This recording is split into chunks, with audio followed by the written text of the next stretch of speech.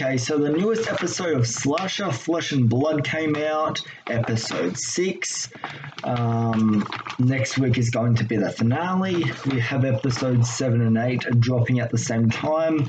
So I'm still trying to figure out how I'm going to do those reviews, whether I'm going to do individual reviews for episode 7 and 8, or if I'm going to make just a one video and combine episode 7 and 8 into the one video. I don't know. What do you guys want me to do? Let me know down in the comments. Do you prefer individual reviews? Do you like them individually, or do you want it as like a double like feature video featuring the 2 episodes? Next week's review I can see being very long because there's going to be a lot of information. We're going to finally find out who the killer is, which is the biggest question. I've been wondering about this show for the entire season.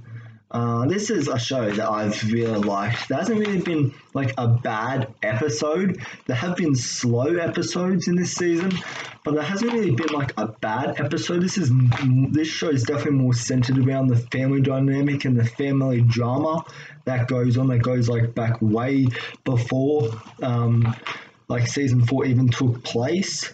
Which is interesting, and we learned some of that in the newest episode here. So yeah, I'm looking forward to next week. And episode 6, okay, so yeah, let's discuss episode 6. I took notes for this episode because there was so much that happened in this episode that if I was to turn on my camera and talk about this episode, I think I would forget half of the things that I wrote down on my page here. So I'm glad I did take notes because there's a lot to talk about. There's a lot to get through here.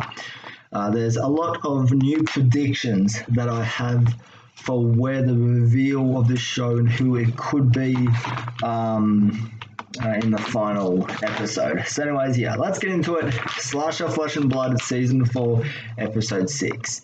So this episode starts with a really unpredictable, if I'm being honest, unpredictable opening. Like, I did not see in the first few minutes of this episode, I was just like, holy shit, because like I did not expect Afra to appear, which she's only appeared I think a handful of times. She was the one. She was the one that appeared. That was on the loading dock at the start of episode 1. She was the one who was eating eating like the food off the ground or eating the bird shit or whatever. Then I think she's been seen a few other times, but she hasn't. This episode is dedicated to her character, and so we learn a lot about her character within 45 minutes. There is a lot that is fleshed out. We learn certain things that I will get to. But man, this is a brutal opening. Like, this is a great opening sequence. Like, I did not predict it. So, Florence is telling you, so if you don't remember at the end of the last episode, Florence was attached to that, was attached to her art, her poetic art, as it's quoted in this episode. She got chained up or tied up to her art post, and in this episode, we see what happens to her, and the main characters, they get the answer that they wanted, because they wanted to figure out if she was the killer or not. Which, speaking of that, actually, this whole series, people are killing people. I mean, Florence killed the fucking maid. I think it was she put her in the in that machine. In episode 2 or 3, I think it was, and I can't exactly remember. And then in this episode, we have Afra killing people left and right. So this is a really messed up family. I think that just adds to the family drama of this episode. But we find out what happened to Florence in this episode, which she gets her tongue ripped out, cut up, by Afra. So Afra appears moments after the last episode ended, and she cuts out her tongue, which that is a brutal opening. Fantastic makeup there. It looks really, really badass, really strong and gory opening for this. And then there's an interesting line of dialogue afterwards saying Afra spent most of her childhood in the orphanage. And that line made me think of a couple of things. This episode did, actually, in general. For one, this made me think of the movie Orphan. Like, made me think that this episode could be going in an orphan type direction, which in a way it does. Like there are some new elements or some unique elements. It's not like a direct rip off, but I can tell there's inspiration taken. There's inspiration taken for her character from the movie Orphan. Great movie if you haven't seen it. In this episode, we also see a reappearance of Robin Turner, which I believe he was the one who got strung up on the wall with all of his guts hanging out. I can't remember if that was him or if he was the one who got poked in the eye by the fire poker. I think it was. But yeah, anyways, yeah, he has a reappearance in this episode, and it's all in flashbacks. So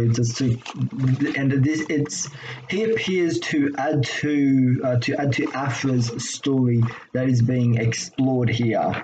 But yeah, it's cool. It's cool to see his character back, and then there's an interesting line in this episode that Afra says as she's killing Florence, where she says, "No one loved me," which that really got me thinking of what the meaning of that line could be. Like, didn't her parents like her? Did her parents maybe in the orphanage, did they abuse her? And like that's the line that kind of got me thinking that this could be going in an orphan type direction, and especially the way this episode goes. Like by the end of it, like there is definitely an orphan style here. Well, feel, I guess. But yeah, no one loved me. That's an interesting line because like that could mean many different things. But maybe it was just like Robin Turner, like it's explored in this episode that he was really trying hard to be a father, and to really come to bring like Afra up, as like, you know, as a good person and all that, and he didn't want to mess it up. But then on the other hand, his wife was always like there's something, you know, mentally wrong with her and all of that.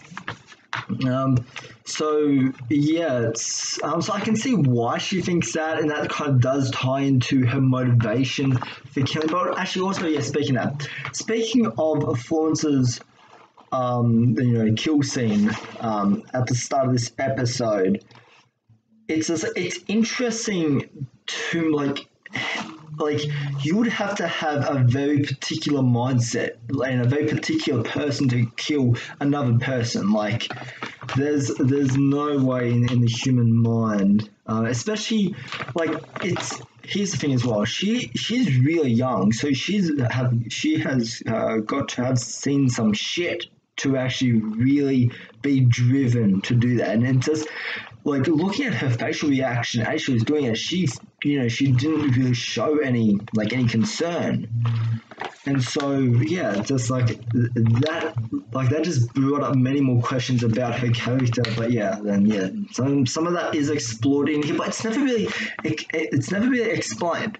It's never really explained, which is the most interesting thing. And there's one thing for sure that we know about the killer reveal now is that Christy, Afra, and Florence. Well, I mean, yeah, Florence is dead. But yeah, they are definitely not the killer because the killer was chasing after Christy and Afra. There was another thing I was going to add here. So yeah, the killer was actually the one to kill. Was the one to kill Florence. She got pushed onto her art, and then the two poles stuck into her. What else do I have written down here? Yeah, okay. So like Afra's fine. So there's a scene when they're in that underground bunker of sorts, and what's her name? Christy. She goes onto Afra's phone and looks at a photo gallery, and like this just adds to the adds to the mystery of her character. Like all of the photos on her phone are of everyone's dead bodies. Like she's even taken selfies with people with decapitated heads, rotten corpse, and it's like it's so fucked up. Like why would you have photos? And then like we see a different side of her where she goes all fucking mental like on Chrissy and just starts attacking her and biting her flesh and all that. And so yeah, she is there's definitely like something happened to her at the orphanage, or she was raised wrong by them. But I don't think it has anything to do with Robin Turner's character, because I think he tried his best. He tried his best. It like everything that's wrong with her, it has to do with the orphanage. Yeah, for sure. But yeah, I find that really interesting that her entire photo gallery is made up of dead bodies. So yeah. And yeah, like we've always known something was wrong with Afra since the first episode when we saw her, since we saw her like eating, bird shit off the ground at the loading dock. And yeah, so here's my prediction for the reveal now. So I still think he's the killer, like hands down. The way he's been acting for this whole season, like my thoughts have not changed on that one little bit. I still think he's the killer. But there's a scene in this that is interesting to me that gets me thinking even more, where Theo, where he wants to grab the boat and he wants to leave. Like he wants to get off this fucking island. He has absolutely had it. And Vincent and Liv try to stop Theo from leaving on the boat. Which this is interesting. This is interesting, right? Where I think Vincent and Liv are working together, because like at this point in the series, like if it was me, I would be off that island in a heartbeat. Like I would not be staying there any longer than I already have to. So, and Vincent and Liv want to stay there, and because they're saying that the boat isn't ready, when what you're seeing, like it's clearly ready, and then Vincent decides to poke a hole in it, so when the boat does go in the water, it will just sink instantaneously. So yeah, that's why I think that the killer, like it's been a swapping game, like it's a duo between Vincent and Liv. I think those two characters, I think they've been taking turns at being the killer, at killing off people. Like I think that makes a lot of sense to me. Because yeah, they seem to be the only two people in this entire season that do not want to leave this island. Which, if there's a killer on the loose, like you would want to, find the nearest boat and leave that fucking ground. So yeah, I found that really odd that they want to stay on this island when there's a killer loose. So yeah, that I found interesting. And then the final shot of this episode is also interesting. Like I am excited to see where episode 7 does go here, where Afra is like she's in this acid type thing, where she's like her not hallucinating, like she's seeing something that isn't really there. And yeah, and the killer is like literally feet away from her, and so yeah, she walks over to the killer and holds hands with the killer, and then that's when the episode ends. So the killer, so that must mean the Afra is somehow connected to the killer in a way. So yeah, I don't like, because yeah, she seems to be talking to like everyone in this family. She seems to to be around at all the family gatherings. So I don't know who that could possibly be. If my prediction is correct and Vincent and Liv are the two killers, like, it would make sense if the killer holding your hands with Afra, if that would be Liv. Like, I think that would make sense.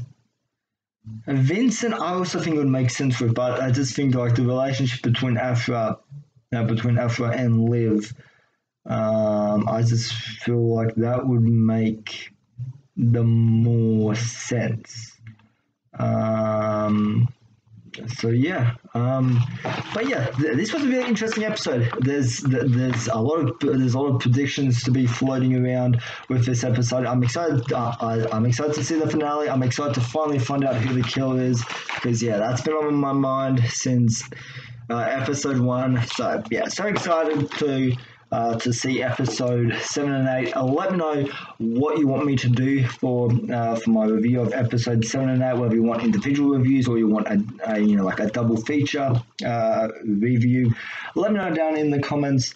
So anyways, guys, have you seen Slasher Flesh and Blood Season 1 Episode 6 yet? If you have, let me know down in the comments. What did you think of this episode? Did you like it? Did you think it was mad? Or did you really not like it? Let me know all your thoughts and opinions in the comment section down below. So anyways, guys, hope you have a good rest of your day, evening and night, wherever you are, and I will see you in the next video. Alright, bye.